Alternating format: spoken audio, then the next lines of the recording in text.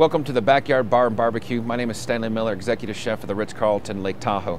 Today we're going to talk about summertime marinades, rubs, and how to barbecue and grill properly. What we're going to start with today is we're going to do a tri-tip.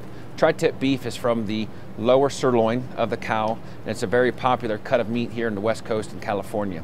So what we're going to do is we're going to take a little bit of this rub, we're going to rub it on top of the tri-tip, and we're going to do that very generously and very heavy, so it gets a lot of flavor and a lot of the seasoning on the outside of the meat. What we're going to do is we're going to place that in a smoker about 250 degrees, and we'll cook that for about 55 minutes, 1 hour. We'll pull it out at 125 degrees, let it rest, and be ready for barbecue.